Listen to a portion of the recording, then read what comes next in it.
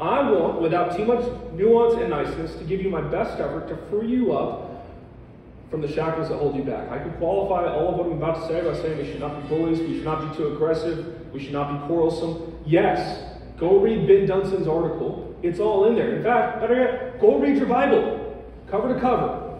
You can get all of that. I'm not aiming to do that. I am aiming to destroy winsomeness. It's polemic. This is what this is tonight. When you get on the football field, you're in a war, you have to embrace the reality. You're in it. Your opponent wants to destroy you. So what are you going to do? Friends, we're in a war, souls hang in a balance, and the time for trying to reason with the truly winsome has passed. They've made their peace with the enemy. And I want to give you permission to preach like your grandfather. My grandfather was an Assemblies of God preacher down in Texas. They loved revival. Revival was their thing. In fact, when I talked to my grandma when I would go visit her, the first thing she would always ask was, "What's your message?" And I was like, "I don't know what's happening right now. What do you mean my message? I preach about Jesus. What's your message? Because in revival type cultures, maybe you grew up in that, you have kind of a stump speech, so to speak, a sermon you give at revivals that's supposed to get people saved. And what I loved about the older generation of preachers, they weren't afraid to pound the pulpit, to raise their voice, and to call out sin. And I want more of that. I want to see more of that. Why? Because it's the faithful way to exposit the Word of God. Enough of this playing footsie with the enemy. Winsome has become a concept which absolutely guts the Scriptures and neuters the pulpit. When winsomeness is the standard for preaching and ministry, compromise is sure to follow. It diminishes the authority of God's Word and misrepresents the moral landscape of God's Word. J.D. Greer is a great example. He says homosexuality doesn't send you to hell because heterosexuality doesn't send you to heaven. Very clever. Very clever to avoid the issue.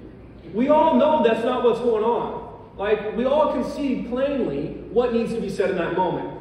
But he keeps wanting to be winsome. Or, according to the truly winsome, what are we to do with Elijah mocking the false gods? With Ezekiel comparing the wickedness of people to lusting after horse genitalia? With David going to war and beheading Goliath? With the sarcasm of Paul in 2 Corinthians, or the harsh words he had for those who had wandered from the faith and handing them over to Satan, or saying people who love circumcision so much should go cut the whole thing off. What are we to do with that? To reference Ben Dunson's article again, this is how Jesus spoke. Jesus refers to hardened opponents within the leadership of Israel as hypocrites, false prophets, ravenous wolves, workers of lawlessness. He tells the disciples to shake off the dust from your feet with regard to the villages that reject them as a sign of their condemnation. His very coming necessarily produces sharp divisions between those who believe in him and those who don't. He refers to the current generation as this, an evil and adulterous generation. He calls Peter Satan, Herod a fox, and the scribes and the Pharisees blind guides, serpents, and a brood of vipers.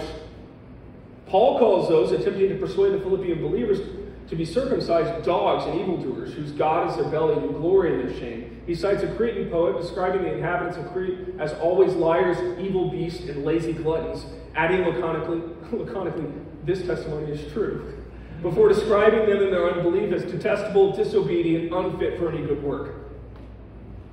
What do the truly winsome suggest we do with such examples in the Bible? Nothing. Nothing. Ignore it. You're not supposed to do that. To address one of their favorite parlor tricks again, the third way approach, it's a method of engagement that cannot be consistently maintained and applied. It's easily logically disproven as a rhetorical strategy just by doing a reductio ad absurdum where you take it to its logical conclusion. According to the third wayist, there would be no good side to choose in the Civil War and a communist revolution. In World War II, it's always a third way all the way down. The third way approach is inherently pacifistic and Anabaptist. It is trying to pacify and find a way forward between two opposing forces. But the problem is, we need peacemakers today. Christ called us to be peacemakers. And the third way approach is false peacemaking. It's worldly compromise.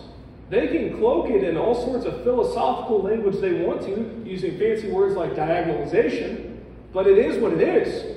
Cowardice. Speak clearly. It turns history into bad guys versus bad guys. There's never been a good guy in history. Everyone in history is wrong, and we're all right, because we can see better than them. It makes Christians think that they're better than everyone who came before them. and is extremely arrogant. It's incredibly frustrating to talk with somebody who's bought into the third way rhetorical strategy as a comprehensive worldview for how they navigate life. Because it functions like that parable of the elephant. You ever hear about this parable of the elephant? In a place like Boulder, we hear a lot, where you've got blind people coming up to an elephant trying to discern what the animal is.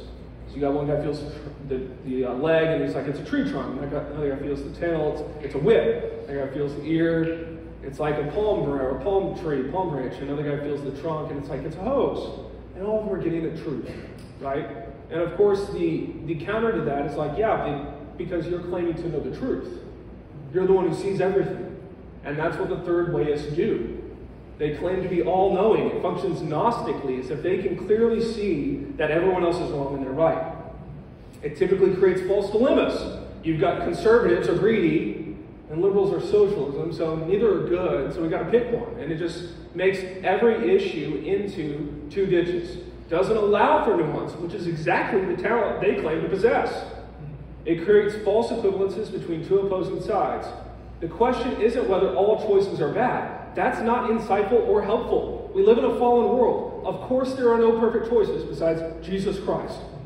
You will make bad choices, and oftentimes, especially as a pastor, you experience this, you have to make a choice relationally, and both are going to result in bad things or consequences that you would rather not endure. We assume different sides have bad parts, but it incapacitates Christians and churches from speaking truthfully about moral reasoning today. Thank you for watching. Please like and subscribe and share with a friend. Truth matters.